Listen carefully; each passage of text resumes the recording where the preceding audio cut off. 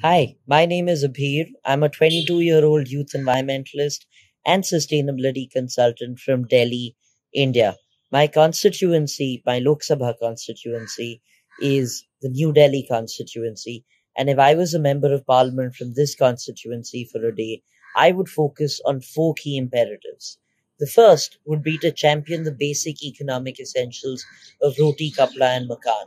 Countless individuals, including in the national capital, remain homeless and on the streets, either because they didn't have homes to begin with or because their homes have been demolished without due process.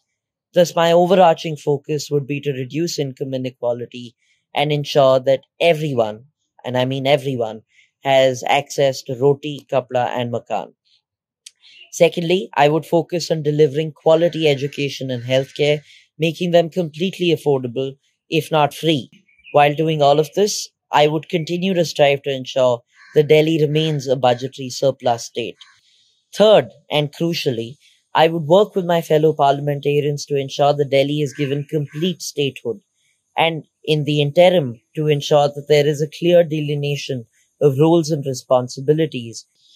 Finally, I would work with my fellow parliamentarians to ensure that judicial processes and autonomous agencies are not being interfered with.